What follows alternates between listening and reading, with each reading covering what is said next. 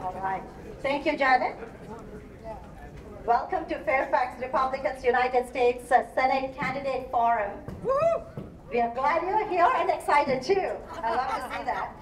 My name is Srilekha Reddy-Palle, and I can tell you how honored and privileged I feel just to serve as your moderator this evening. I can tell you that this is going to be a very good session. We have great questions. We've taken some audience questions as well, so you can hear you speak while I'm asking the questions.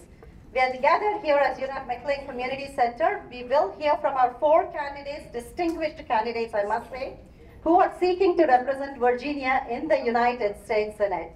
These candidates are Jonathan Amor, Eddie Garcia, Todd Parkinson, and Chuck Smith. As always, we have to have some ground rules for our candidates, for our distinguished candidates. Each candidate is allotted specific time limits for opening statements, responses, and also closing remarks. If a candidate is mentioned by another candidate for any reason, you'll always get 30 seconds to respond to that. But if no candidate mentioned, there are some questions that are more of a lightning round, limit to 30 seconds, which I'll go over in the beginning of the session. Our timer, Rosie Oakley. All right, Rosie Oakley is right there if you see her. She's the chair of 11th Commercial District of Virginia Republican Committee. I get to work under her and I'm excited about that. She'll display her beautiful paddles for 30 seconds, 15 seconds, and stop with a buzzer if you're a repeat offender. So let's stick to the times. All right, audience, we also have small guidelines for you. Please silence your mobile phones and keep applause brief so we can maximize hearing from the candidates that are here for discussion. Tonight, each candidate will share their visions, priorities, and plans for our Commonwealth and our great nation, America. We will begin with opening statements, 2 minutes each. So I will go ahead and get started with Amor. Mr. Amor, please, the floor is yours. Okay. Should I use that? All right. You can. It's great to be here. For those of you who don't know who I am, I'm Jonathan Amor, and I'm a candidate for the U.S. Senate, of course. That's why I'm here. But I'm also a constitutional attorney and have been for the last 38 years. I came into Washington during the Reagan administration, worked at the FCC, and then after that, during the period of deregulation of radio and TV. And then after that, I've served as a constitutional lawyer suing the government for the last 38 years. Now, I have the good distinction of having defeated the Food and Drug Administration 8 times on constitutional grounds in federal court, and numerous other agencies of the federal government, including the Social Security Administration, the Bureau of Land Management, the Drug Enforcement Administration, and others. Now, why is that important? Why is that important? It's important because we need someone who not only knows how to fight, but also knows how to win. And we need someone who also understands intimately the agencies of the federal government and how to defeat them. And why is that important?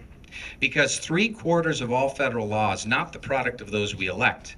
It's the product of the unelected heads of over 250 different bureaus, agencies, and departments. Everything from the climate change agenda to the open border situation is run and implemented by these agencies.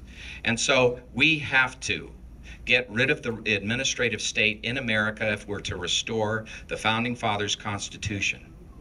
You know, we have one opportunity here to get it right. It's critical that we have an intimate knowledge of the Constitution and of the founding principles of this country and of the history of this nation to understand how to get back to the Founders' Republic and how to save us from this headlong rush into socialism and communism. So it's my privilege to be here. I have 15 seconds to tell you that it's a great honor to be here, a great opportunity for us to all be here. And I hope that you'll gather from us enough information so that you can make that critical choice, and I hope that choice is me. Thank you very much. Thank you, Mr. Amor. Please go ahead and take a seat. I'm going to invite Mr. Garcia. Eddie Garcia, please come. The floor is yours for 2 minutes opening speech.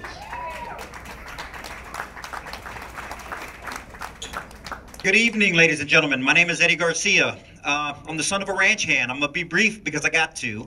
I'm the son of a ranch hand from South Texas. I don't come from much money. I got a working class background. I got a working class message for working class people.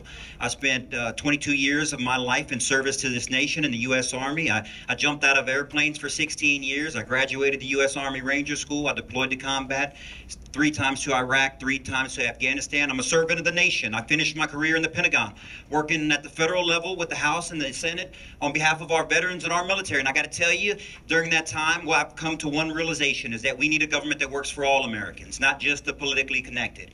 And so I stand here as the son of a ranch hand, as a veteran, not a lawyer, not a lobbyist, not a DC consultant, not a PAC manager. It's time that we build a coalition here in Virginia to win. There's no shortage of people, and you'll hear tonight to tell you all the things that we can't do, all the things that they won't do, all the things they're going to fight, and stop. I'm going to tell you about the things that we can do. We can secure our borders. We can give school choice to our parents. We can protect our seniors. We can save Social Security. We can get our veterans off the streets. We can keep our seniors in our homes. Our government should work for us. Right now, it works for the small few that are connected across that river. It's time to change that. You're looking at the change agent. To win elections here in 2024, we're going to have to be the exact opposite of what we've seen in the past. So I'm a little bit younger than most. I got a little bit of a different message than most, but that's okay because we're in different times than we've seen in the past.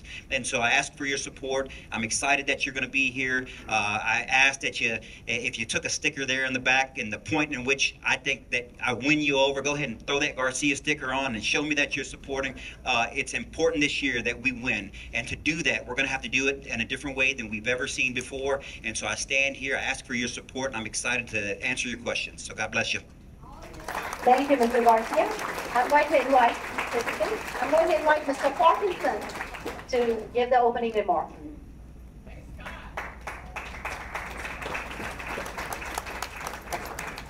All right, who's fired up and ready to win and defeat Tim Kaine in 2024?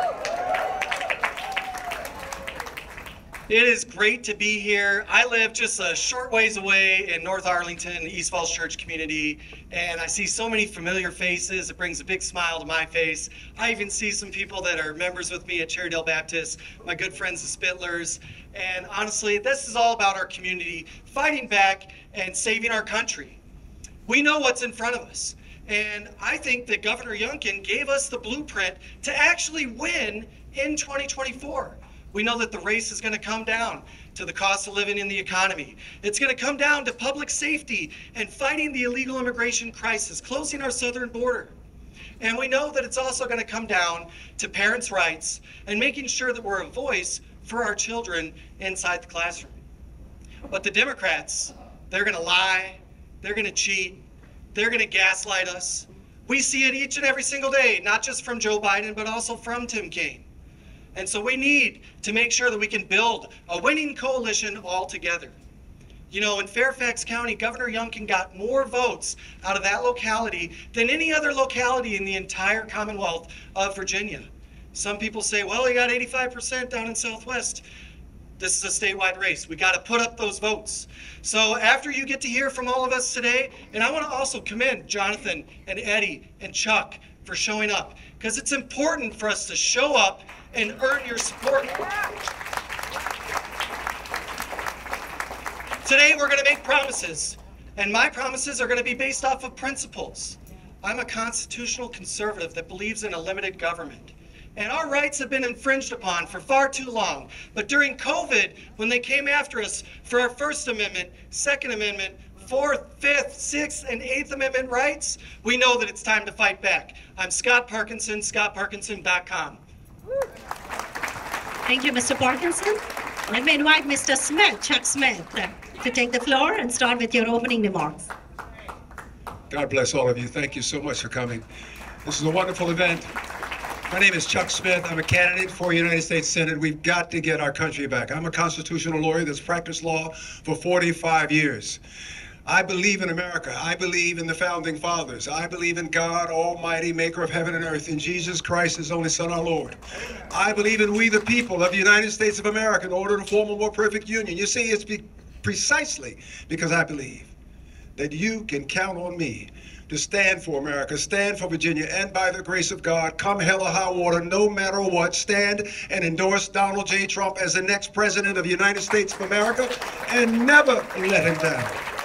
If you're looking for courage, how about a Marine 0311 grunt ground pounder? If you're looking for integrity, how about a Navy JAG commander who retired after 26 years of combined military service?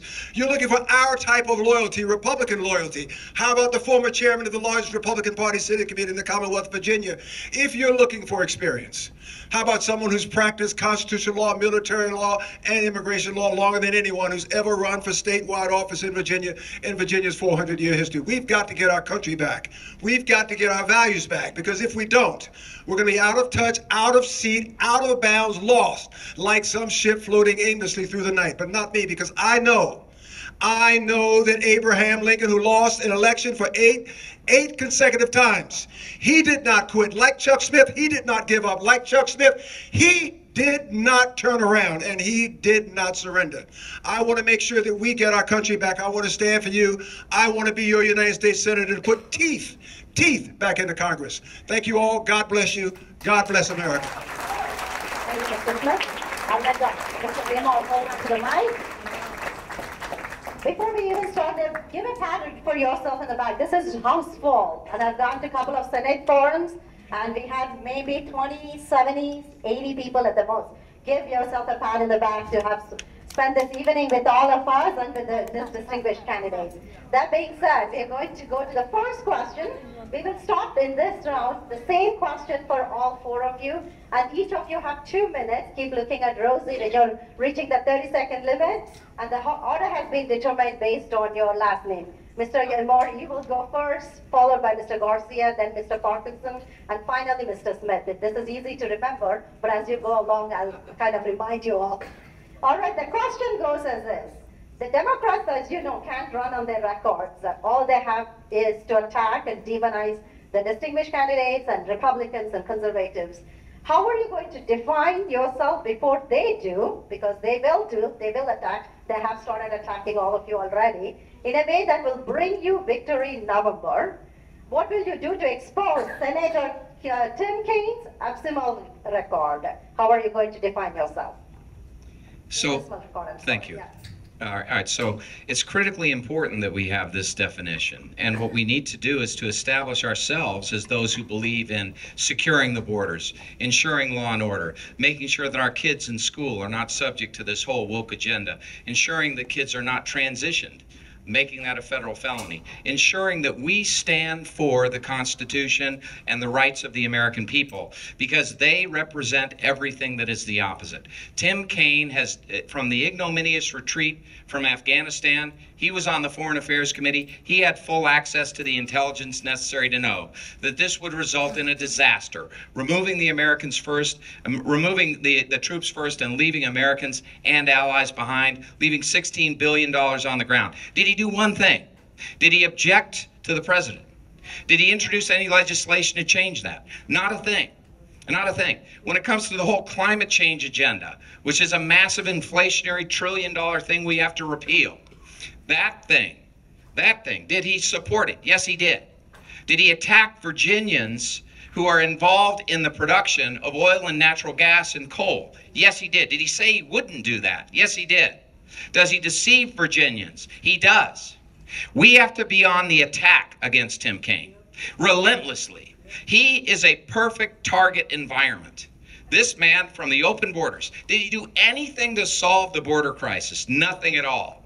Did he vote in favor of every piece of legislation to expand human processing and allow welfare benefits to be given to illegal aliens? Yes, he did. Is he in favor of even supporting this whole horrendous situation that we have now in the country, which is an army of illegal aliens on welfare variously and forming an underground economy taking jobs from Americans? Yes, he is in favor of that. So simply put, relentless attack. He will have to answer. They can call us any name they want, but we are going to keep him on the defensive. This is how we win. Thank you, Mr. Raymond. Mr. Garcia.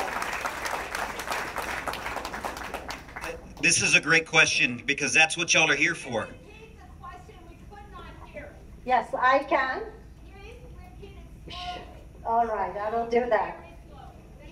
Thank you. So basically, my question was, the Democrats can't run on their record. They keep attacking the candidates. Our goal is for them to be able to define themselves, because Democrats, if we don't define them, or the candidates don't take the time to define themselves, Democrats will do that for them, which is not a great thing. So that was my first question. In addition to that, I asked how are they going to expose Senator Tim Kaine's worst record. Is that audible? Yeah. Thank you. I appreciate that. Mr. Garcia. Ladies and gentlemen, that's why y'all are here. Y'all are here to take a look at these candidates, myself included, and determine which one of these guys can beat Tim Kaine. Which one of these guys is the exact opposite of Tim Kaine?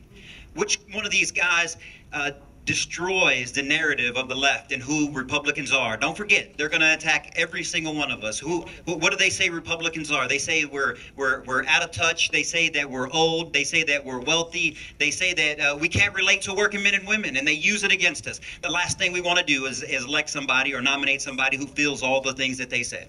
So I'm standing here in front of you, the son of a ranch hand who wants to work for working people. I come from a servant's background. I think that we got to paint a clear contrast to somebody like Tim Kaine. You can even imagine him standing right next to me if you want to, with his crazy hair and his bushy eyebrows, his crooked smile, and say, and then look at me and say, hey, which one of these people represents Virginia 2024, and which one of these represents Virginia 1994? This is a clear-cut contrast between the past and the future. I'm standing here in front of you telling you that I represent a new generation of conservatives, people who want to be reached out to, people who want to be inspired, people who want to be a part of something good, that want to achieve what I call this better tomorrow, one where we have a government that works for all of us, that can relate to all of us. And I'm going to be strong here in Virginia. I'm going to be strong with young people. I'm 42 years old. I'm in the prime of my life. I got a message for young people that are coming out of college that are finding it difficult in this economy. I'm going to be strong with veterans because I'm a 22-year Army veteran who's got a veteran-centric message. I'm going to be strong with what I call new Americans, people who have come here the right way, people who have wanted to see their families and their kids succeed. They want their kids in good education. They want to achieve the American dream. I believe I'm living that American dream as I stand here in front of you. I'm living proof that in America you can come from some place next to nowhere with next to nothing and be running for one of the highest offices in the land with a message that's positive in 2024, that builds and doesn't divide, that builds up and doesn't tear down. So thank you, guys.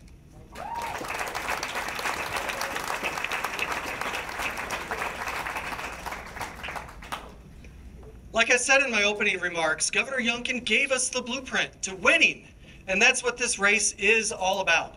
Tim Kaine's record is so radical and extreme, he's completely lost touch with the people of Virginia.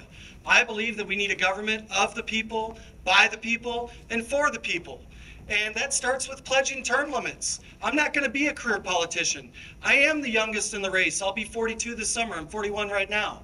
But I've got 18 years experience, having worked for 3 U.S. senators and serving as a senior staffer in the House of Representatives. I am going to adjudicate Tim Kaine's record. We're going to talk about the Inflation Reduction Act, which he admitted just last week wasn't about it reducing inflation. He called it the greatest climate change piece of legislation in our nation's history. They're starting to tell you the truth, so listen to them when they do. But they also are going to lie and gaslight us. As candidates, I was attacked on April 3rd, 2023, the day that I announced. They said Scott's a MAGA extremist that wants to restrict a woman's right to an abortion. And they said that I wanted to repeal Obamacare. And they said that I supported school choice. Well, I am pro-life. And you know what? I've also read the Dobbs case. The Dobbs case says, that abortion shall be returned to the people's elected representatives. And so what that means is it's the precedent prior to Roe, which is where the states decided. So instead, let's go on offense and let's take Tim Kaine on for his extreme position, which is abortion all the way up to birth and infanticide after birth, the same position that Governor Northam shares. We've got to fight back. We've got to take off the handcuffs. Don't fight with one hand behind your back. take Tim Kaine on directly. That's what I intend to do as a candidate. Let's build the coalition of Trump and Youngkin, traditional conservatives, the establishment, independents, and some soft Democrats that no longer have a political base.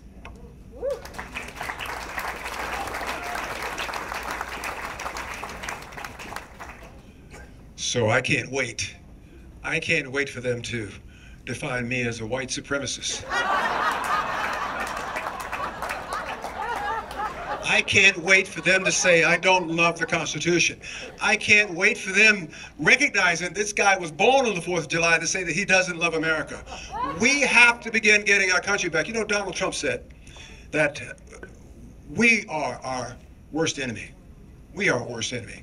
And in a lot of contexts, perhaps you could see it differently, but the way I see it is that we have to stop saying one thing in Washington, D.C., and something else in Bristol, saying one thing in Virginia Beach and something else somewhere else.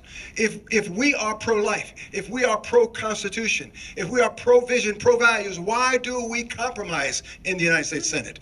They will find in me someone who will not compromise on fundamental values. I am pro-life, I am pro-God, I am pro-faith, I am pro-children, I am pro-term limits. These are the messages that have to go out to Washington. These are the messages that we need to start out of the gate running with. If you believe in this Constitution, nearly every problem that we have can be resolved if we get back to the Constitution. Remember, the founders only had 10 amendments. Only had 10 amendments. We need to get back to the values that we have. We don't have constitutional rights just because it's not raining. We don't have Second Amendment rights just because no one has gotten killed. We don't have rights in this government right now. We are not a nation with a government. The government thinks we are. We have to turn this ship around. As your United States Senator, I will remind people that there is such a thing called the 10th Amendment. All power, all of it, every single ounce of it, not specifically delegated to the federal government, nor prohibited by it to the states, is what? Reserved to the people. That's what we lead out on. And as Republicans, remember Lincoln used to remind us that we're all in this together. He said it this way: we do not strengthen the weak by weakening the strong, raise up the wage earner by tearing down the wage payer, help the poor by destroying the rich, or do for men and women permanently what they can and should do for themselves. We need to learn that. As your United States Senator, I will take that message to Washington. Thank you, Mr. Smith. Thank you. I'm going to go slow, all right? In this section, we are going to pose different questions to each candidate. And again, it's 2-minute responses. This time, we're going to go with Mr. Garcia first.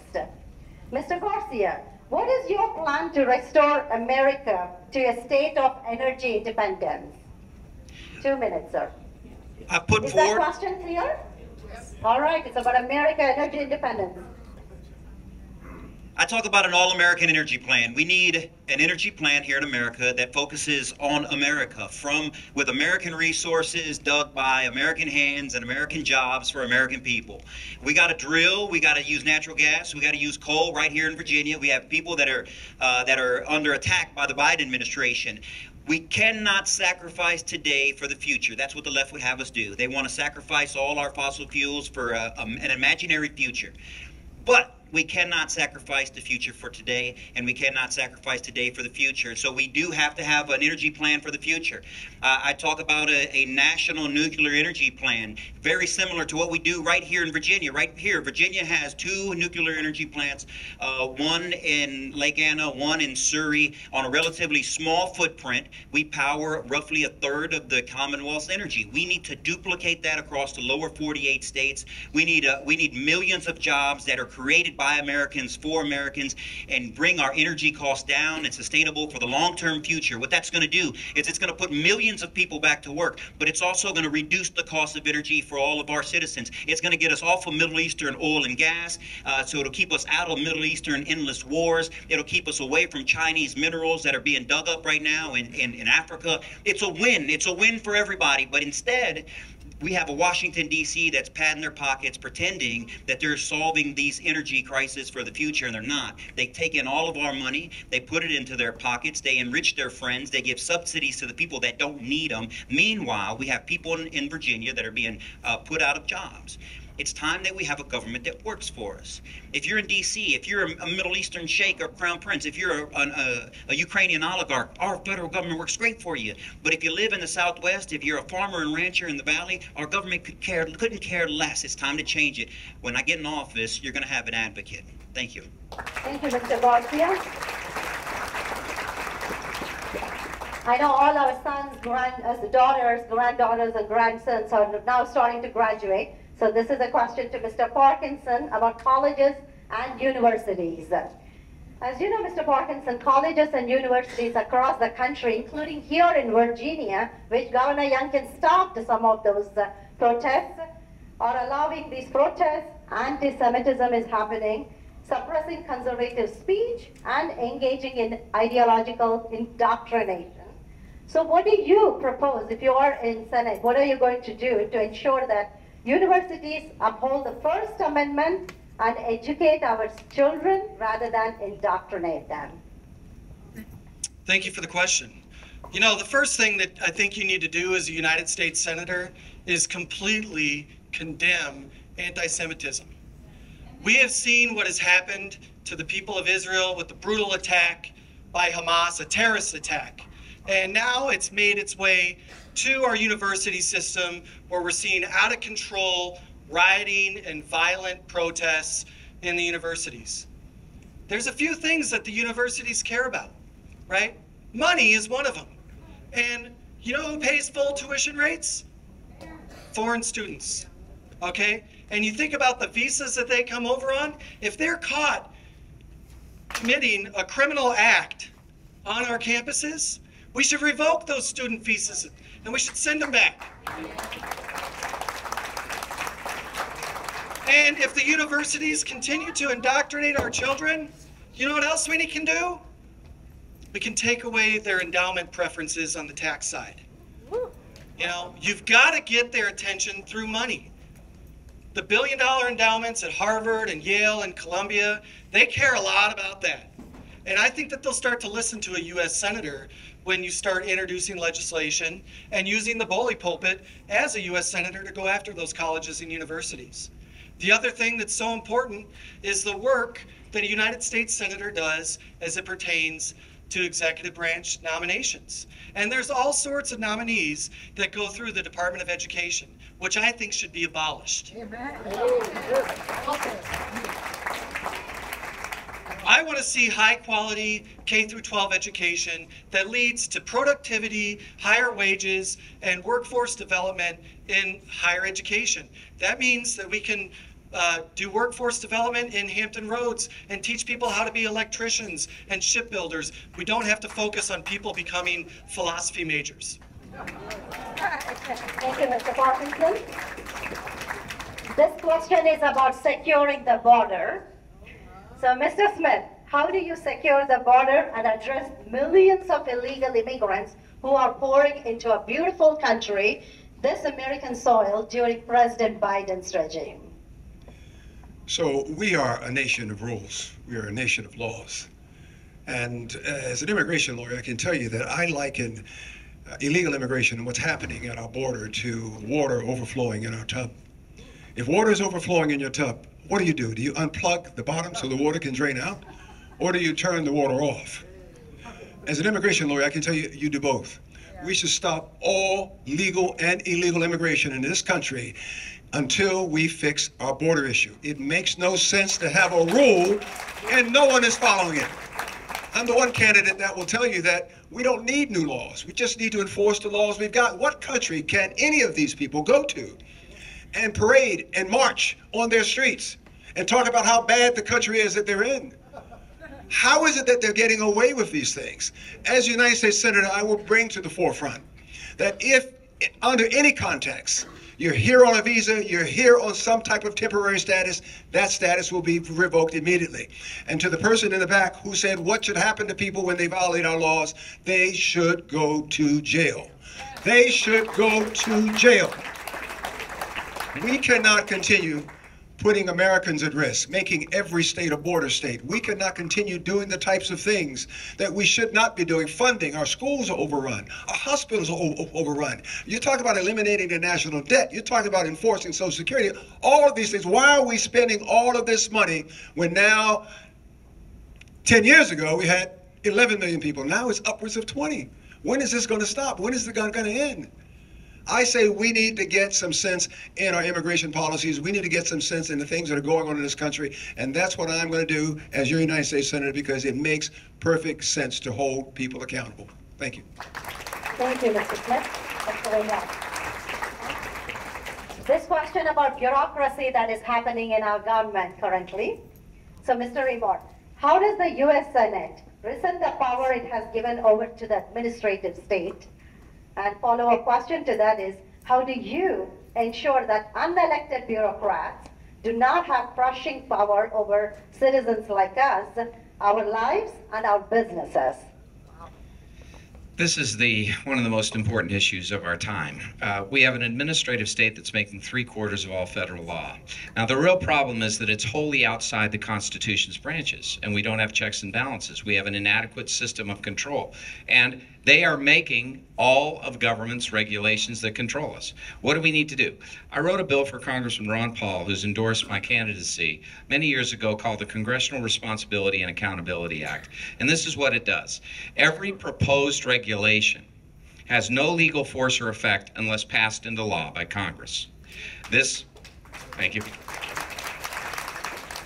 This restores the separation of powers. In Article 1, Section 1 of the Constitution, only Congress can make the law. In addition, it sunsets all existing regulations within 3 years unless passed into law by Congress. Now, when it comes to our rights, if you have a problem with the government, you are going to interact most likely with an administrative agency. And what you're going to find out is that in an administrative court, you're presumed guilty until you prove yourself innocent. It's a kangaroo court. You don't have a right to a jury trial, even if they take your property or your liberty away. You don't have a right against self-incrimination. You don't have a right to discovery against the government, but the government has a right of plenary discovery against you. It's actually called an administrative warrant, which was held unconstitutional under the Fourth Amendment in court, because the Fourth Amendment abolished it. The Founding Fathers were dead set against it. This is a part and parcel of what we see with the administrative state. It is grinding away the free market. It is destroying our rights and privileges under the Constitution. And it is doing so to advance the interests of special interests. We have got to gain control over this, and we can. And the legislation I talked about is the first step. The second is to abolish the administrative courts, to make the agencies go to the Article 3 courts to pursue their actions against somebody where our rights are protected. Thank you very much. Thank you, Mr. Omar. Looks like all of us have warmed up now with all the technical difficulties of mic and my accent. So I'm going to slow down and ask this essay question. It's a lengthy question, and each candidate will have 5 minutes to respond to this. If you need me to repeat the questions, please don't hesitate to ask. All right, we are going to go ahead and get started with Mr. Parkinson this time. Again, it is 5 minutes, so take your time. So questions are, what is the issue that drove you to run and put yourself through grueling process at 41, for God's sake? And then, what pressing issues as you're campaigning are Virginians asking you to solve? What specific legislation would you bring to the floor of the Senate to address those issues? Question is clear? Yeah. All right, thank you. Mr. Parkinson, the floor is yours, sir. Okay, so I'll start out with why I'm running.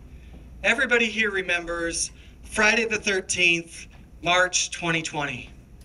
That was when the economy started to shut down. I was watching TV at my house. The National Basketball Association season was suspended indefinitely.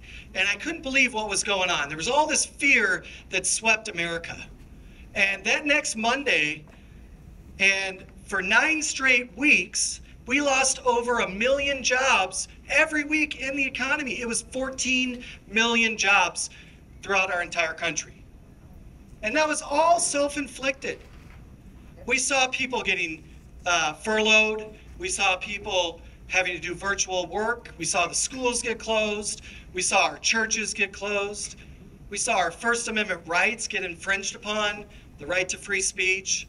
Think about if you said that hydroxychloroquine and ivermectin were safe drugs, right? You'd be censored by big tech. Think about if you want a free press, right? One of the other rights underneath the First Amendment. The press was pushing propaganda from the coronavirus task force, and the legacy media went with it. And then you think about the right to peaceably assemble, right? You couldn't peaceably assemble on the Capitol. If we would have taken 200 people there, you know what would have happened to us? There would have been tear gas, there would have been handcuffs, we'd have all been thrown in jail. Okay, what about the right to petition government for redress of grievances? The Capitol had walls put up all around it, and the only way to get inside was a staffer or a member of Congress escorted you in. That's not a free and open government that we demand as a free people. Then I think about what I believe is the most important right underneath the First Amendment, the establishment and exercise of our religious freedom. The CDC and the FDA put out all this guidance that the states looked at and forced the shutdowns and closures of our churches, of our schools, and of our economy. And I became so frustrated because, having worked on Capitol Hill for a long time, I put my trust in these elected leaders that fell into the trap and the contagion of fear. You needed more people with courage, because courage is also contagious. Who's going to stand up and fight for us is what I began to pray about. And so after the 2022 election, my wife and I were still very, very discouraged. And we prayed about it. We met with our church leaders. We met with our friends and family. And I decided to start to test the waters. Over 6 weeks, I met and spoke with over 1,000 people. And there was this growing consensus that yes, Tim Kaine is vulnerable. Yes, Governor Youngkin did give us the blueprint. Yes, Donald Trump is going to win re-election in 2024. Some people said, Scott, you're only 41, you're right. Why are you doing this now? We don't have 10 years left to save our country. So some of the other big issues that I deeply care about is our nation's debt and deficit situation. We are dealing with a $1 trillion deficit as far as the eye can see. Our net interest payments are over $1 trillion annually, and that exceeds the entire Pentagon's budget. And I think that that's a real problem. I think that that's actually a threat to our national security and our national defense. So legislation that I will certainly support would be a balanced budget amendment to the Constitution. I think that it's important that the American people have a government that lives by the same rules as them, the kitchen table rules of balancing the budget. But instead, we rush to omnibus appropriation bills that are over 1,000 pages long, and the report language is over 2,000 pages long. And they say you've got 26 hours to read the bill before we've got to pass it. And it sounds funny, but it's terrifying, because this is the way that our government operates. And I think that it is 1,000% unacceptable. It's on each and every single one of us to try to join together and put the pressure on the Congress. Instead, they say, well, this bill includes, the senator from West Virginia's #1 priority, and here's a priority for the senator from Alaska. But it's not about parochial interests. It's what's best for America. And I think that we need to restore our economy. We'll provide for taming inflation, because right now, those higher costs are being felt by middle-income families all across our great Commonwealth. We live in Nova, where most people here are pretty well off. But when you get down 30 miles outside of Nova, people are feeling that pinch. Thank you, Mr. Parkinson. We're going to move to Mr. Smith now. Mr. Smith, just to repeat the question, and it's a long question, what is the issue that drove you to run? And what pressing issues are our Commonwealth Virginians asking you to solve, and what specific legislation would you bring to the floor? Donald Trump.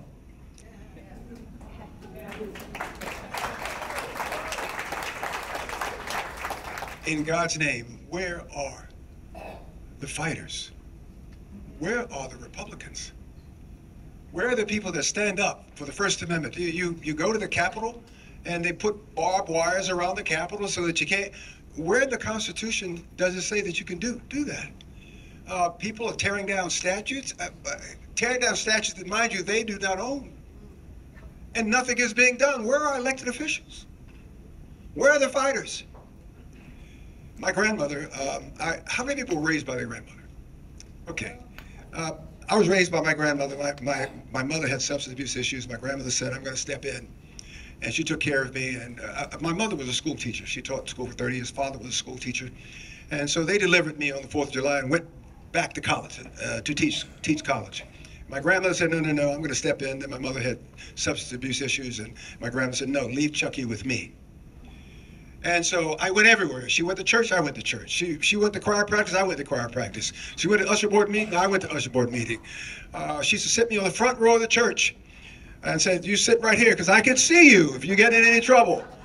But what she didn't count on is that it stuck. It took. Jesus loves me, this I know. I would hum that at night. For the Bible tells me so. One day after high school, my friends would get out and they would go home. I went downtown and I came home. My grandmother, she was in the yard and she loved herself, Chucky, and I loved her too. She was in the yard on her knees and she was happy as can be. She looked up and I said, Mama, I called her, Mama, I said, Mama, I gotta tell you something. This is 1970, all right? June 1970. G.I. Jane, our people coming home in body bags, no one wanting to go to war, people dodging the draft. I come home and I said, Mama, she said, Chucky, where have you been? Mama, I was downtown. I walked downtown. I've joined the military service. And she stopped. And she turned around. You can see her eyes were bloodshot red. And with tears falling in her eyes, she gave me a big hug. She stood up and gave me a hug and said, Chucky, whatever you do, stay on that damn ship. Stay on that damn ship. And I said, I had to tell her, I said, Mom, I didn't join the Navy, I joined the Marine Corps. Because I was a fighter. I wanted to fight. I heard there was something going on in Vietnam. I heard that people were being killed, people were dying. I wanted to fight. Listen, I'm an only child. And are there any only children here? As an only child, you can't rely on anyone else but yourself. You're playing with your little army men. You have to be the enemy and you have to be the Union camp. You have to be everyone. I'm that person. If something needs to be done, I have to do it. I've run for office before and I've lost. Oh, that energized me more. I run again and that energized me more. But this race here, this one is too important. They have run over our Constitution. We can't find the Republicans. The ones we find are not keeping their word. And as to laws that we don't need any more laws. We have all the laws. You want to practice attacking people on college campuses, verbally or physically, we have a law for that. You want to raise the national debt when you know you don't have money, we have a law, we have a regulation against that. We need to enforce the laws we've got. And I'm telling you, as a believer and as a constitutionalist, there is a law to hold people accountable when they try to keep a former president off the ballot. Have they forgotten innocent until proven guilty? I want to fight for that issue. Have they forgotten the due process of law clause? It's not just that. What about the Second Amendment? Where are the people standing up for our rights to bear arms?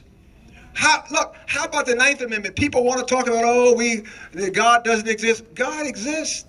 And it's not my job to force God on you. All I'm saying that when the founders founded this country, they wrote right in the Ninth Amendment that just because we number 1 through 10, that doesn't take away rights retained by the people. I'm fighting for those rights. I want to stand up for those values. And I'm sorry. If I can't find a Republican to do it, I will run for the United States Senate myself. We have to get this done. I think we're in critical mass. We lose this election, we're in a world of trouble. You know they want to open the Constitution. You know they want to change the Constitution. I think we need term limits. But I'd be doggone if I'm going to open the Constitution while there's a Democrat around, because they'll run right through that and change everything. Why do we compromise on fundamental values? Why do we compromise on principles? I'm in this race because I'm a fighter. I believe in fighting. I believe in representing you. I believe in standing up for you. When I went to the Marine Corps, no one had to tell me twice. I was off and gone. That's the type of senator I'm going to be. Thank you all. Thank you, Mr. Smith. Mr. Ray Baldwin. So when I was watching the rioting taking place all across the country, 500 police being killed by Antifa, BLM rioting. You want to hear the question again? The question is 3 parts. You want me to summarize it? Yes, The first part of the question is what caused you to decide to run? Second question is what are the issues that people in Virginia identify you as most important? The third one is how are you going to solve it, basically? Okay. All right. So we have, and can I have reserved that time? Thank you very much. So here I am, just like all of you, just totally upset by the fact that, look, where's the law enforcement? Why aren't they arresting these people engaging in arson and destruction of churches and ruination of government buildings and on and on and on? Where are the police? Why is there no law enforcement? What's going on? And I talked to Dan Burton, who is the head of the Government Reform and Oversight Committee. He retired from Congress. He's been a good friend of mine since I testified before his committee in favor of the Access to Medical Treatment Act that I wrote for Congressman Ron Paul. And he said, you know what, Jonathan, why don't you run for the United States Senate? And I said to him, absolutely not. I said, look, the last thing in the world I want to do is go into that swamp. I go to Capitol Hill every now and again, and I deeply regret it. Because when I go there, I feel like I have to take 2 showers, okay? I do not want to do that. And he said something very profound, which really inspired me to do this. He said, Jonathan, I served over 25 years in Congress. I put the best that I have into it. And here's where we are. I'm 83 years old. I can't do this again. But if good people who know what they're doing, who understand the Constitution and are willing to fight to save this country, don't get into government now, it's over. And he said, I hate to put the guilt trip on you, Jonathan, but think about your children and think about your families and think about your community and think about this nation and forget about yourself.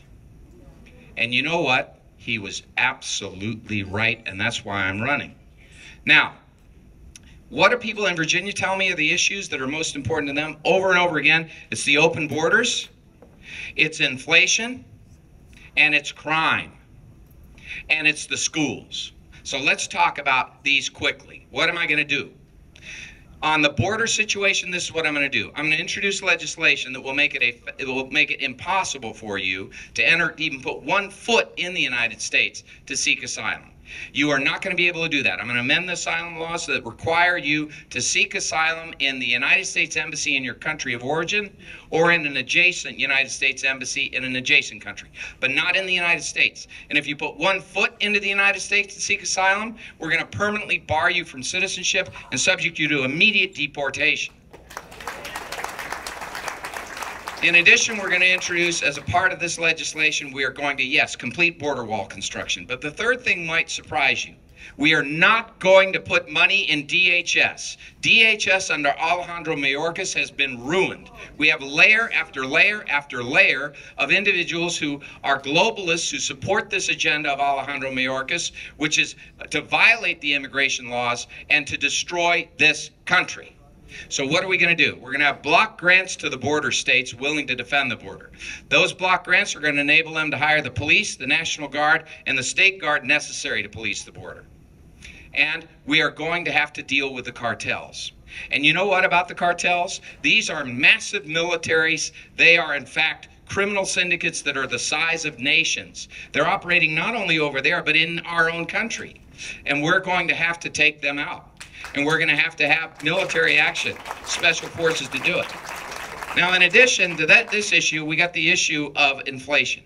And how do we deal with the issue of inflation? I'll tell you. We repeal the climate change agenda. That saves us $1 trillion a year. In addition to that, we're going to have to reduce the size and scope of the federal government. We're going to have to get rid of the Department of Education, the Department of Energy. We're going to have to get rid of the Department of Commerce. We're going to have to downsize the federal bureaucracy. We're going to get rid of the Federal Trade Commission. Ronald Reagan wanted to do it. He was right then. It's been an absolute ruin to free market enterprise in this country. We're going to get rid of it. And we're going to reduce the size and scope of the government with that bill that I mentioned, the Congressional Responsibility and Accountability Act. Now, I'll try to cover the remaining ones in 30 seconds. No. All right. So when it comes to inflation, also, we have to grow the economy, right? So we need to reduce taxes. This is what I favor, getting rid of the progressive income tax in favor of a flat tax, starting at $200,000 a year at 10% straight up. And then, I have 15 seconds left, on the issue of crime, I'm in favor taking the Hobbs Act and expanding its enforcement to reach the Soros-backed prosecutors. And we're going to put them in jail. And we're also going to take... Do I get a second for claps? Okay. And what we're also going to do is expand criminal RICO so we can go after Soros and his entire operation in this country. He's an enemy of the United States. Some of the questions will be repeated, so you'll get a chance to speak and we'll get a chance to applaud as well. Mr. Garcia, please take the seat. Take the floor, please. I'm going to tell you a different story. I told you I'm the son of a ranch hand. My dad is a 63-year-old ranch hand in South Texas. He works outside on somebody else's property 6 days a week, rain, sleet, or snow. He's never made more than $55,000 a year. He has no pension. He has no retirement. He can't afford health insurance. He hasn't seen a doctor outside of an emergency room in a decade. My mother works at a grocery store. It's not one that she owns or manages. She gets up at 5:30 in the morning. She drives 40 miles. She puts on a warm coat. And she goes in the back of a sub-zero freezer and she cuts fruits. I tell you that story because after 22 years of service, to come back and see working people across Virginia, across America, struggling more today than 2 decades ago, while Washington has got more money, more power, more control over our lives than ever before. They keep growing and getting stronger, and we keep shrinking and getting smaller. The power that is supposed to reside in the people is being taken away, and it's not being taken away because of individuals like yourself. It's being taken away by the DC elite, by the lobbyists, by the big PACs, by the out-of-state donors, both on the left and the right. They're selling away our nation, and they're doing it to their friends. They're giving it to their friends and their family, and they're doing it right in front of us. They're doing it as they sit up here, bit by bit, piece by piece. It's important this year that we have a candidate that can withstand the swamp that is Washington, D.C., that's not enticed, that is a true servant of the nation, that hasn't enriched themselves off that corrupt system. Somebody who comes outside of that system, somebody who represents you. Friends, if we don't have a government that comes from us, we end up having a government that comes at us. Rather than having a government that works for us, right now we have one that works against us.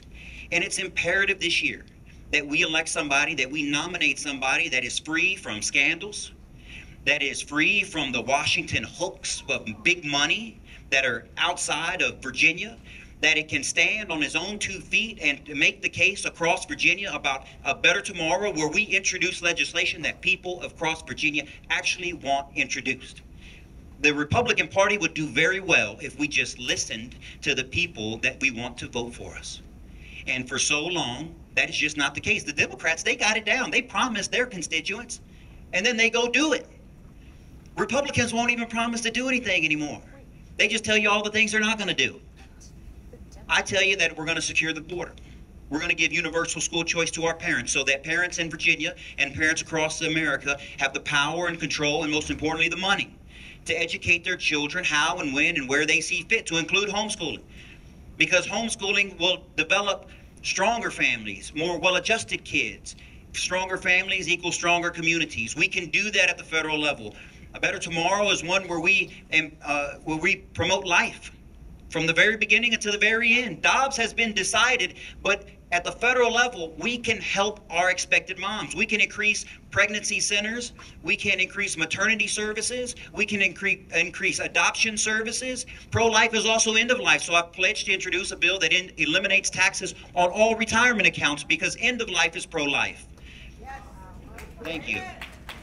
If you put into a retirement system, if you got a 401k or an IRA, if you got a pension from a job that you work, that somebody invested, if you're on Social Security, if you're a military retiree and you're in a pension, the government has no business coming in and taxing you once you're a senior, once you're on a fixed pension. We have seniors right now across Virginia, across America, that are being priced out of their homes due to rising costs, rising taxes, rising inflation, rising gas prices. And we have a government that's encouraging, making them take their money out and then taxing them off it. I don't believe it's right. I'm pro-life from the beginning to the end, and the end counts. I believe that we need an America that works for us. It needs leaders that can speak to the issues of today, that can hold the people accountable that have led our children astray. We have Marxist universities right now that get tax benefits by the Washington elite that graduated from those universities. We got to go after them, but we got to do it smartly.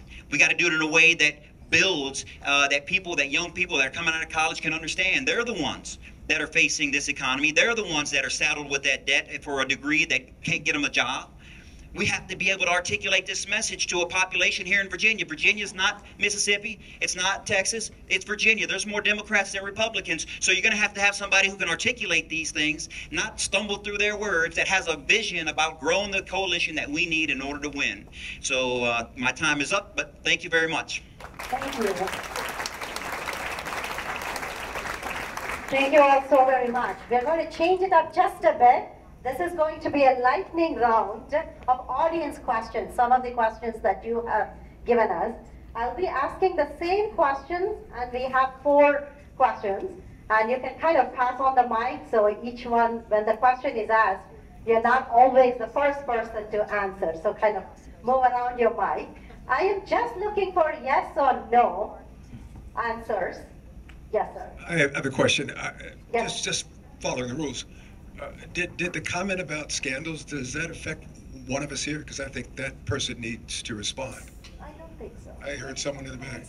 Did the comment about, may I address? Sure. Did the comment about scandals, did that affect one of the people up here? Because if it did, then that person gets an opportunity There is to no question respond. about scandals at all. I said this is a lightning round. Okay, all right, okay. This is. I heard her scream. It was something that one of the candidates, Okay. yeah, Eddie said.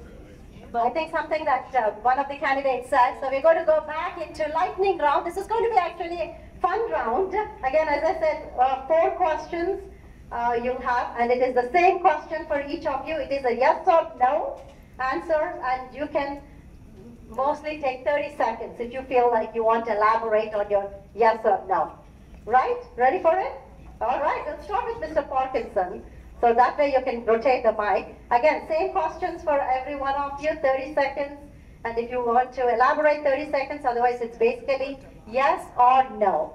The first question is, do you support the immediate deportation of illegal immigrants? Yes, I do. I think that we need to deport the illegal immigrants that have poured across our border, make our communities less safe, and are a drain on our public health, public education, and law enforcement community. I think that it's incredibly important to make sure that we maintain American sovereignty on the southern border, and we shouldn't be incentivizing people with amnesty or a legal status when they've come here illegally. Thank you. Thank you. Mr. Smith, same question. 100%. We cannot continue to maintain our laws while people are in violation of those laws. We can never get back to zero.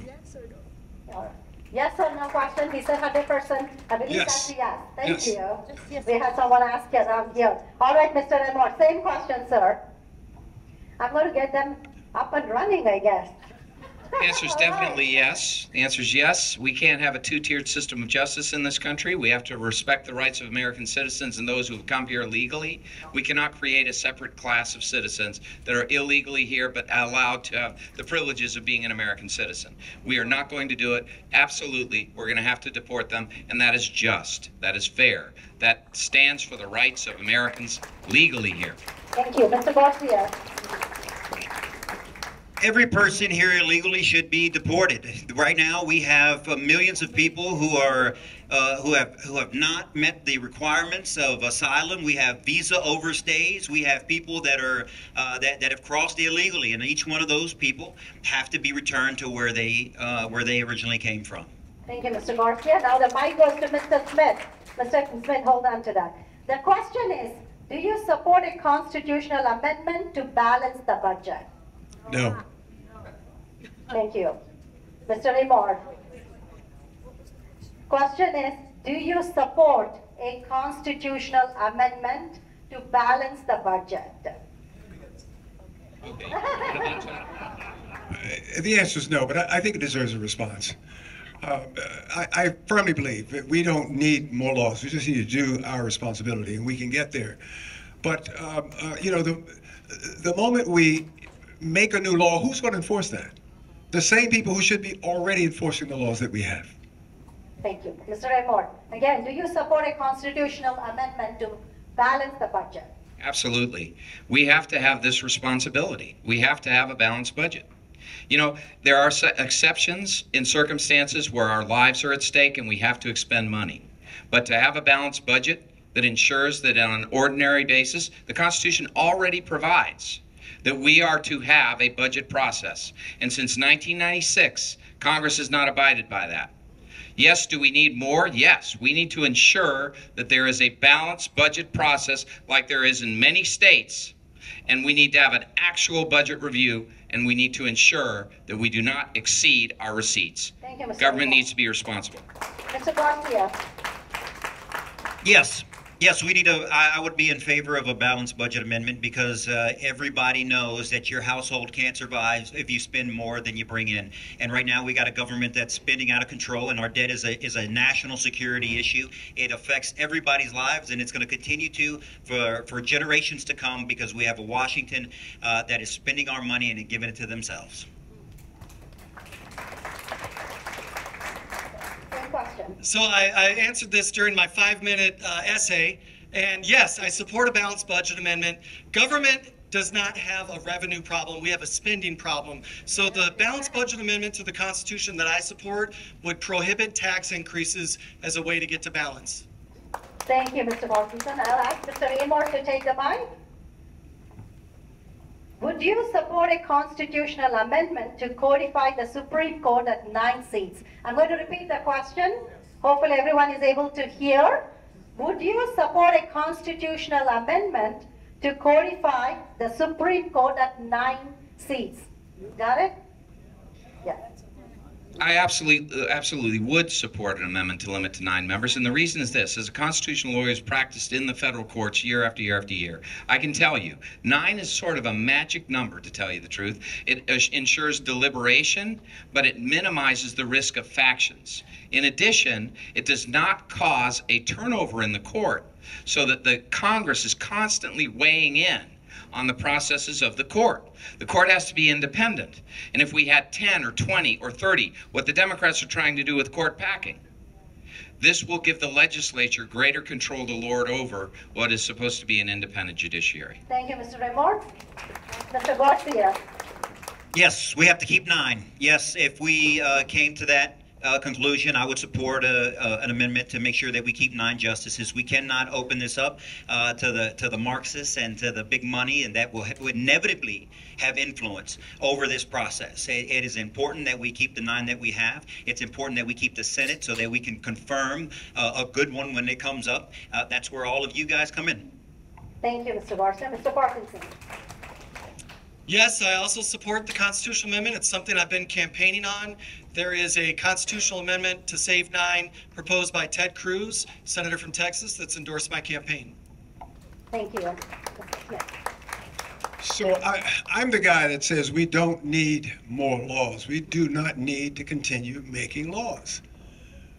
Why do we need a constitutional amendment to keep the court at 9 when it has been established that it's at 9. It has never exceeded. Now you may say the Democrats, they've gone stark raving mad. Maybe they will get through and do that. But our job this election cycle with Donald Trump is to get this country back. We don't need to keep making more laws to have the people do the things they're supposed to be doing. And if, as Emor did, could I have just one more minute just to comment this? When my grandmother told me to go out to the yard to get the switch, and I had to pull all the leaves off, I didn't get a second chance to do what I should have done in the first place. I got that spanking. We need to hold people accountable. Thank you, Mr. Smith. All right, then give the mic to Mr. Garcia this time. All right, I'm going to again repeat the question twice. Do you support term limits for members of Congress? All of our favorite questions. Do you support term limits for members of Congress? Yes. Mr. Garcia, yes or no question? Yes, I have signed a term limits pledge. I believe that our government right now is run by a generation of people that have continued to grift off this system. We don't have a nobility in America, and we shouldn't. But if someone from another country took a look at our Washington, D.C. and the class of people that rule over us generation after generation, you wouldn't be able to tell. It's time for new leadership. It's time for new blood. It's time to restore the greatness of America.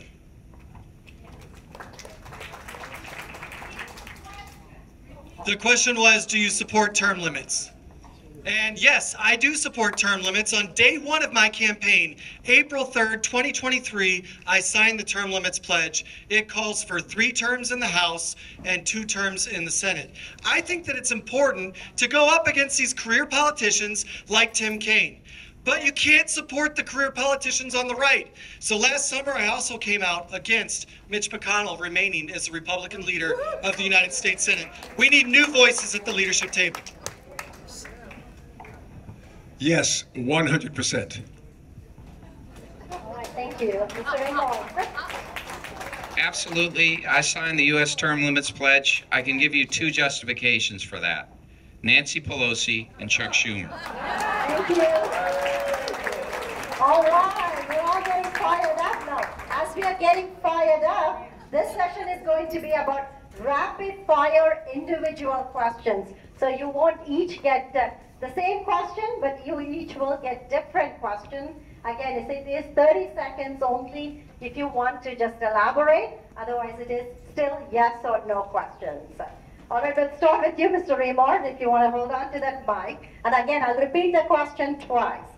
Do you support a law that would ban ownership and trading of individual stocks by members of Congress and their immediate families? This is about, think about Nancy Pelosi, you know about the question. Do you support a law that would ban ownership and trading of individual stocks by members of Congress and their immediate families? Yes, we need to stop these conflicts of interest and the self-dealing that's taking place in Congress. Mr. Garcia, you will get a different question. Do you support giving money to Ukraine? The question to Mr. Garcia is, do you support giving money to Ukraine? The answer is no. I spent 8 years in special operations in Europe. And I would tell you that as justification, we knew Russia could never do the things that they claimed to do, and we were okay with that. What Biden and Kaine have done is they've emboldened Russia. They strengthened Russia. They've given them more power, more money. They've rebuilt their own military-industrial complex. Their commanders on the ground have 2 years of wartime experience. We have drastically gone in the wrong direction. Thank you, Mr. Garcia. Mr. Parkinson. Do you support financial and military backing for Israel? This question is about financial and military backing for Israel. I'm asking the candidate if he will support or not. Yeah, I strongly support Israel. I think that we need to make sure that they've got all the coordinates they need to defend themselves. Obviously, the Iron Dome did what it was supposed to do, right? It shot down most of those 300 unmanned drones and missiles that were shot by the Iranians. But you know what else happened? We had a coalition of international partners and allies that also stepped up to protect Israel. And it wasn't just the United States. It also included Jordan and Saudi Arabia. So I strongly stand with Israel. Thank you. The question is for Mr. Smith. Mr. Smith, do you support giving more money to UN? Question is about giving more money to UN. Yes or no? I think they've already answered the question.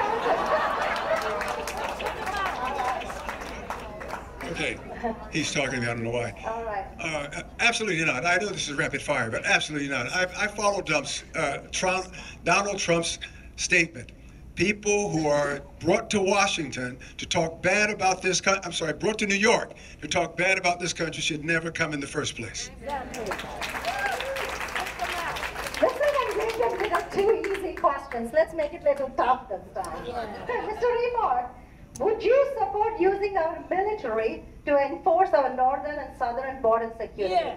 The question is, would you support using our military to enforce our northern and southern borders? Yes. Yeah. The cartels are really a problem, and they're entirely military operations. It takes a military to take them out, and they need to be taken out. Mr. Garcia, do you support a law about adding a citizenship question to the census, Yes. which would reappropriation congressional seats based on citizenship instead of population? Yes. I'm going to repeat the question. First is, do you support a law adding a citizenship question to the census, which would reappropriate congressional seats based on citizenship instead of population? The answer is yes. The representatives should be represented or representing American citizens. So just bringing in illegals and counting them towards the census in order to get more representatives in California, for instance, is the exact wrong answer. Our representatives represent American citizens, and that's the way it should stay. All right, Mr. Parkinson, your question is, the World Health Organization has proposed a pandemic treaty which gives control of U.S. citizens if a pandemic has been declared. Do you support that treaty? No, of course not. I thought you said these questions were going to get hard. I thought so too. Yeah. Listen, what happened during the pandemic is just totally outrageous. And the pressure that you're having from these alphabet soup organizations on the American people, I think is unconstitutional. We need to defend American sovereignty, and that extends into pandemics. All right. Do you support voter ID for federal elections? 100%. Voter ID for federal elections. 100%, yes. Thank you. I'm going to go with Mr. Imar. Do you believe we still have free and fair elections in the U.S.? Question is, do you believe we still have fair and free elections in the U.S.? Just so in advance, if the questions are getting easier, these are audience questions. So you asked for it, I'm just reading up. I'm just a messenger, don't shoot me on it. All right. Do you believe we have free and fair elections in the No, U.S.? we have widespread corruption, and we need to deal with that. And I don't know if I have more time, but yes, we need to deal with that. And if we don't, this is going to be the undoing of our country for sure.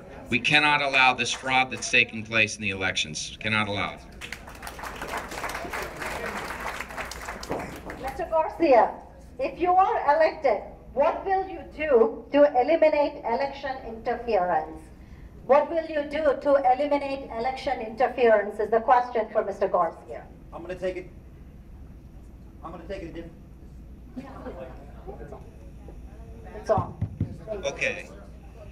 I'm going to take a different approach than probably what you're used to. Absolutely. We need to reform the way we do elections, and the first thing we do is take big money out of politics. We have these PACs and these billionaires on the left and the right that buy our candidates, they buy our elections, they buy our airwaves, and they take the power away from you. We need to eliminate this big money, this dark money, where we don't know where it comes from and who it's backed by. I'm the only candidate that's talking about it. If we're ever going to give power back to the people in our elections, this is how we do it. There's way too much money, and it's unaccountable. It's even in here in this election right now that you're having the vote on. I ask you to support me in that effort. Thank you, Mr. Garcia. All right, Mr. Parkinson. Would you support a law requiring an independent third-party audit of the vote in each state before certification? I'm going to repeat the question. Would you support a law requiring an independent third-party audit of the vote in each state before recertification or before certification? Honestly, it sounds a little unconstitutional. And I'm just being honest with everybody, right? The way that I heard the description of the law, the states are supposed to administer their own elections. Now, I do believe that there are some federal reforms that are necessary to strengthen election integrity. I support the SAVE Act, which would require U.S. citizenship upon registration. I think that those are the kind of reforms that are important. I'm just not sure I feel comfortable infringing upon the states' rights to administer their elections.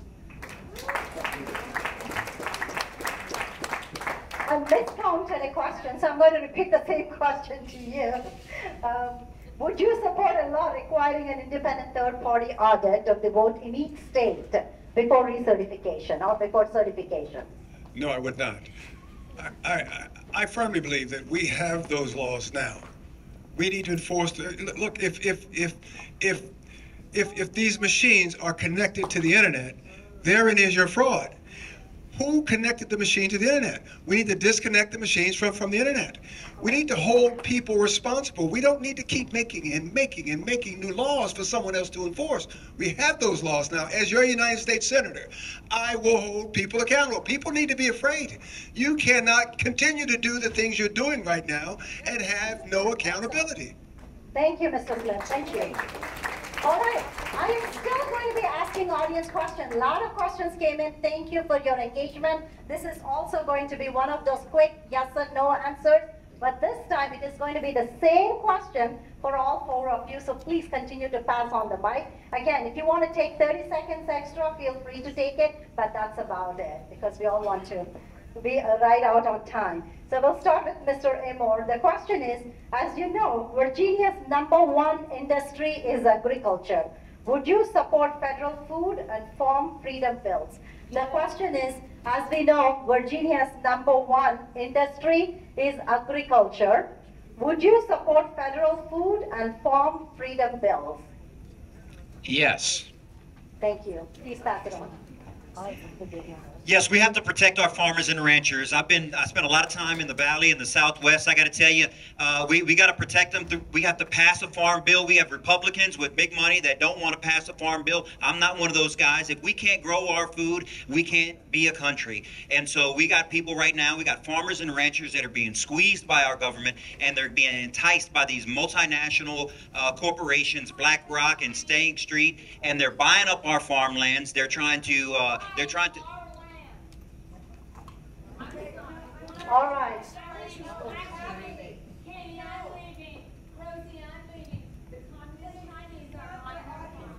All right. Okay, let's not interrupt our candidates while they're speaking. No, Mr. Garcia, please. You get 30 extra seconds. Let's give him 30 extra seconds for being interrupted. There you go, sir. Garcia. The woman does have a point. The Chinese are buying up our farmlands. They're doing it through corporations like BlackRock and State Street and Vanguard. We have a federal government that are squeezing the profits of our farmers, and they're being enticed to sell to these corporations. And those same corporations come right back to the politicians and ask for subsidies in order to enrich themselves. They throw solar panels on their farmland, and once they do, we lose that farmland for a generation, for 100 years. We have to stop it. I will protect our farmers and our ranchers. Thank you, Mr. Garcia. Same question to Mr. Parkinson. Yes, I support farmers, and yes, of course, I support agriculture. It's honestly part of the foundation of America. And obviously, I'd want to see the details of legislation, but farm freedom sounds like a pretty darn good thing. We, of course, need to make sure that American citizens own American farmland, too. Thank you. Now, Smith. Rapid fire, 100%. Thank you. Let the mic go to Mr. Garcia this time. Next question. Do you support central bank digital currencies? The question is, do you support central bank digital currencies? No. I do not. I do not support central bank digital currencies. I do support crypto and individuals that want to invest to protect themselves from this inflationary government with this Fed and the money printing. There's a need for that, but the government has no business in it, and none of us should want that. Thank you. Mr. Parkinson. I strongly oppose the central bank digital currency known as the CBDC, and these are the ways that the Democrats and big government want to track every single one of the purchases that you're going to make in the future. it's a problem. If you want to go buy a gun, if you want to buy junk food, if you want to go buy, name it, right? This is how they're going to control it. You're going to show up and you're going to go to use a CBDC and they're going to say, nope, you can't buy that. So I strongly oppose it, and I do support digital assets, especially Bitcoin. All right, Mr. Smith. Strongly oppose. Thank you. Mr. Imon. I strongly oppose central digital banking currency. I strongly favor private digital currency. And what we need to do make sure is that the government does not have the two bills that are pending now, the two regulations at SEC and at the Department of Treasury, that would institute this and would make it illegal to have private digital currency. So this would put you in the position where every transaction you engage in is instantaneously viewed by the federal government. And that, together with the SEG agenda, will cause the federal government to be able to deny you credit, deny you access through banks if you're a conservative. Thank you. This is what they're looking for. Thank you very much. When I say our candidates are distinguished, I really mean it. They were able to predict my next question too. All right, Mr. Parkinson, you partially answered that. Do you support cryptocurrencies and Bitcoin? The question is, they support the cryptocurrencies and Bitcoin. Do you support? Yes. But privately. Mr. Smith. Yes. Mr. Imon. Yes. Mr. Garcia. I do, and I own some in full disclosure. I absolutely support Bitcoin and cryptocurrencies. All right, next question, Mr. Smith, why don't you hold on to the mic? If you could eliminate one federal department, which would that be? If you could eliminate one federal department, which one would it be? Mr. Smith. Department of Education. All right, Mr. Imon. Department of Education.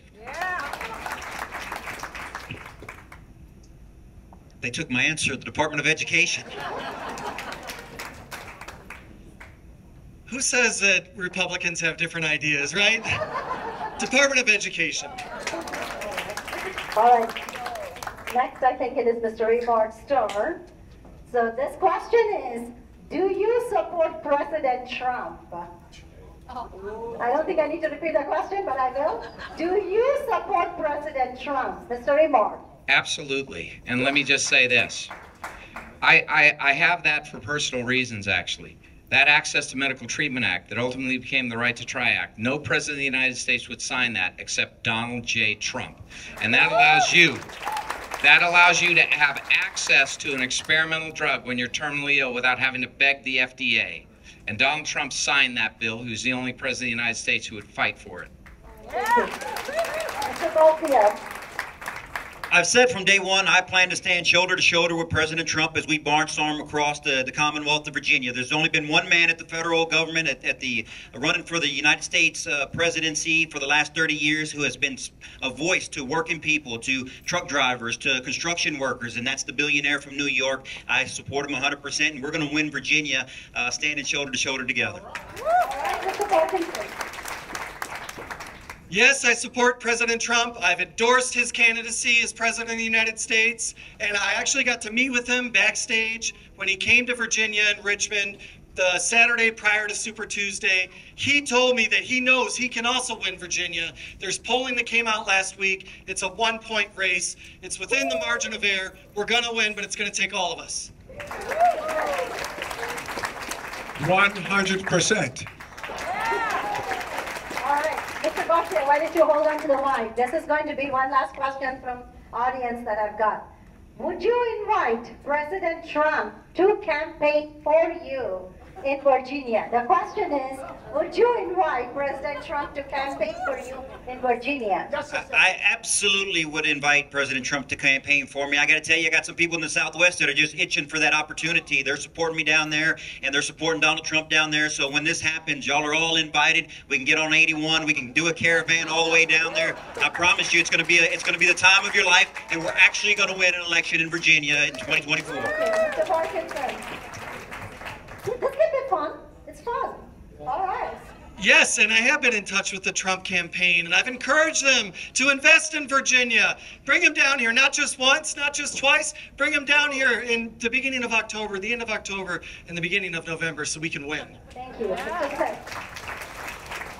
100%. Mr. Reward. Standing invitation that will never be revoked. All right.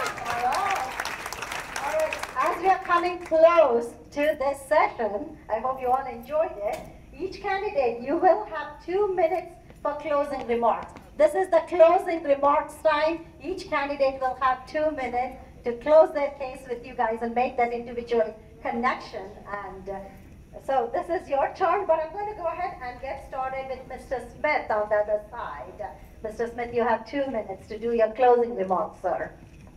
If you arrest an American president for reasons outside of the law, you will be held accountable. If you bring home the basketball player and leave behind the Marine to rot in a Russian jail, you will be held accountable. If you destroy 33,000 emails and classified documents after receiving a subpoena, you will be held accountable. If you bring home the basketball player and leave behind the Marine to rot in a Russian jail, you will be held accountable.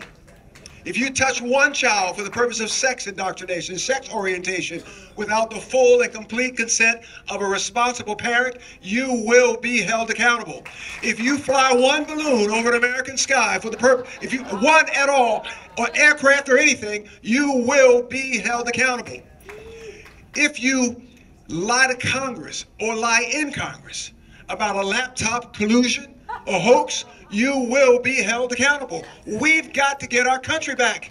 We've got to get our values back. We've got to get our integrity back, because if we don't, we'll continue to be out of touch, out of reach, lost, like some ship floating aimlessly through the night, locking up our values along every single nautical mile.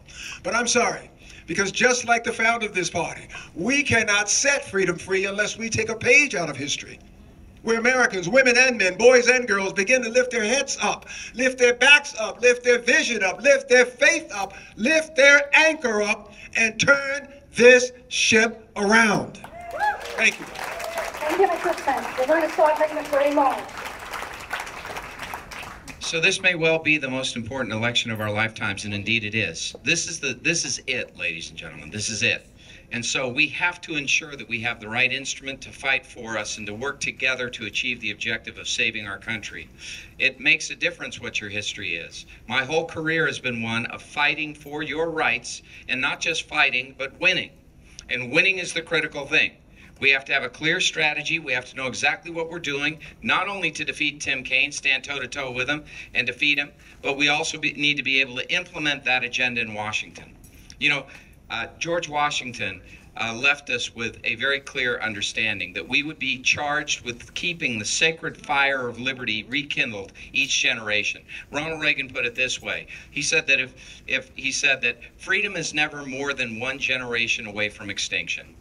We did not inherit it in the bloodstream. It must be fought for, protected, and defended and passed on to each new generation. Or one day in our sunset years, we would have to say what it was like in America to be free. We must never allow this to happen. This is it. We've got to protect our nation. We are the majority. Those of us who believe like we do, we are the majority. This country is being held by the throat by a radical minority. And we can overcome this, but we have to rise together. And we have to do it with one strong voice that says, liberty triumphant. That is America. We will not allow you to enslave us or enslave our children. We will ensure the survival and success of liberty.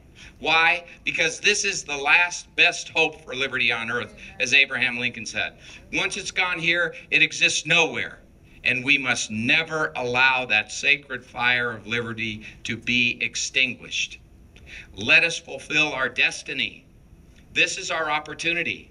The enemy used to be overseas. It's now among us. Let's prevail over that enemy, ensure that our children and our children's children will always be free. Thank you. Mr. Garcia.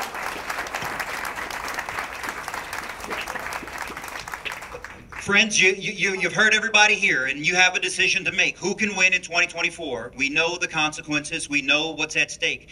You've heard a lot of anger. You've heard a lot of people talking about firing people and throwing people in jail.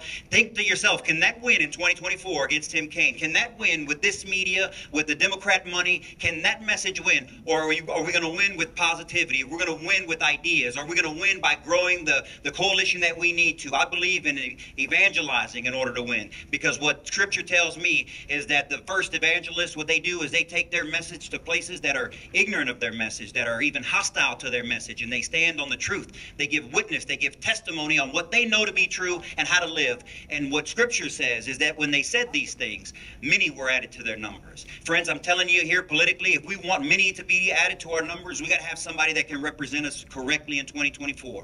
Not somebody who's riddled with scandals, not somebody who's fire and brimstone, somebody who can build the coalition of young people, of veterans, of minorities, of people in your community that have been forgotten, that have been left behind. You need a candidate who comes from you. Because if we don't, we're going to have one that comes at us. And so this election, this primary nomination is super important. Year after year, I've seen people look up and wonder, how did we get this guy as our nominee? Because you weren't involved in the primary. It's the primary season. The polls are open. I ask you to go to the registrar's office tomorrow morning at 9 o'clock and cast your vote. I'm the second one from the top. If you slide it in the machine, I tell you, if you slide it in the machine, the light's going to go from red to green, and you're going to be proud of yourselves because you're going to have somebody that you can be proud of. Someone, even in Northern Virginia, where you can put a Garcia sign in your yard, you can put a Garcia bumper sticker on your car, you can wear a Garcia t-shirt or hat that I got in the back, and you can be proud of yourselves. And I promise you, none of these progressives are going to attack you or talk bad about you. Trust me, because they're going to be on our side too. We're going to win in 2024. I got the message for it. I need you standing by my side. Thank you. Thank you, Mr. Garcia. Mr. Parkinson. You know, I want to start out by thanking everybody for coming out tonight. It's Tuesday evening. When I walked in, I was like, oh my gosh, it's so beautiful out. And you guys chose to spend all this time with 4 candidates that are fighting to save America. As I've traveled all across our great Commonwealth, I've met with thousands and thousands of patriots that are ready to fight back and save our country. And I was in Southwest about a month ago, and after the event, there's a little old lady. She comes up to me, and she's probably about 4'10", maybe 100 pounds, and I'd say she was about 85 years old. And I'm talking to somebody else, and all of a sudden she's like pulling on my elbow, my jacket. And I look at her, and she's just like, "I'm praying for you." And you know, we've had a lot of people that have been praying with us, and it means so much to me and my wife, Cortland, and our family. And we ask for those prayers to continue. I ask you to pray for all of us, because you know, we put a lot of miles on those cars, and you know, there's a couple of close calls here and there. But I really do have the faith that we can win this race. I think that I'm often reminded of my favorite Bible verse. It's Matthew 17:20, and it says, "If you have faith the size of a mustard seed, you can tell a mountain to move from here to there." I've been planting mustard seeds all over Virginia, and I'm trying to plant some tonight, even though we're on wood. But really, I hope you've got the faith that we can win, that we can defeat Tim Kaine, win a Republican Senate majority, and make sure that we save our country. I think that there's an echo happening all across Virginia, from Southwest and the Valley to Hampton Roads and Nova. And if you listen closely, you can hear it too. It says, "Look out, Timmy. Scott's coming to win." Thank you guys so much. ScottParkinson.com. That was an enlightening session. We still have 15 more minutes. I'm telling you, all the 15 minutes is going to be wonderful. So just hang in there as we bring this enlightening evening to a close. First, let me extend my deepest gratitude. I think Mr. Parkinson took a little bit of my speech. I'm still going to repeat because a lot of people have a difficulty understanding my accent, which is totally okay to say that. But I do want to extend the deepest gratitude for all of you being here, Mr. Imor, Mr. Garcia, Mr. Parkinson, and Mr. Smith. I can't tell you how much this means to us and this means to our audience.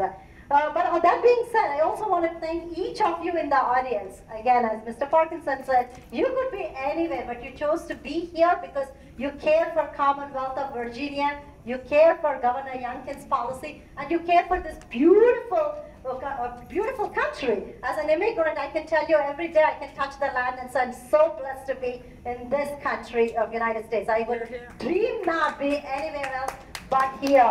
I go to my native place, I love it. I stay for three weeks at the most, and then I want to get back to my adopted land. I'm telling you, this is a beautiful country. We need these candidates. Go out there, fight for us, and cherish this country. Do we have any questions we can ask? Give me just a minute. We do have our Fairfax GOP chairman, newly elected chairman, that is going to speak, and after that, I'm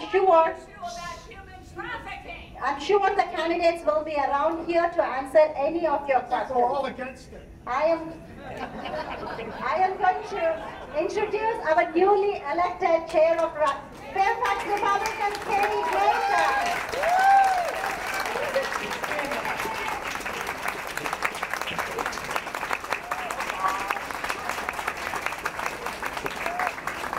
Everybody. First of all, can we give it up for Sri Lanka? You did a great job. Thank you. That was great. I love the questions. I just want to really express my gratitude on behalf of all of us that you all have taken this on. What a tremendous job, and we are so grateful to you. So thank you.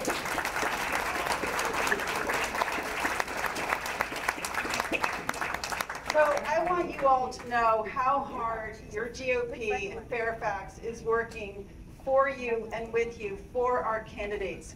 I hope after tonight you are inspired to engage with us. Many of you are, but some of you aren't. And so please support us, join with us. There are a couple different ways you can do that. Go to our beautiful new website. Yes. Make sure that you are signed up to receive the dispatch. This is the main way that we communicate with people. I have had people say to me tonight that they only knew about this through the SUV GOP. We have our own publication that we send out, and FYI, we're changing from Monday to Thursday, so that'll happen next week. Please make sure you're signed up for it. And can I please ask you to support us? We need your financial support. This costs money. Everything we do takes money. Please consider donating to the Fairfax GOP and work with us this year. Let's get one of these men elected. Make sure you vote early for the primary, and let's fight hard for our Virginia and our candidates. Thank you all so much. Good night. No questions. I just want to really thank Valerie. I know she's one of those, the hero that kind of stays in the background. She's kind of helped in doing these questions, taking the questions and writing up and stuff. So special kudos to Valerie. And also we have Rosie Oakley, who is also newly elected member from Russell District.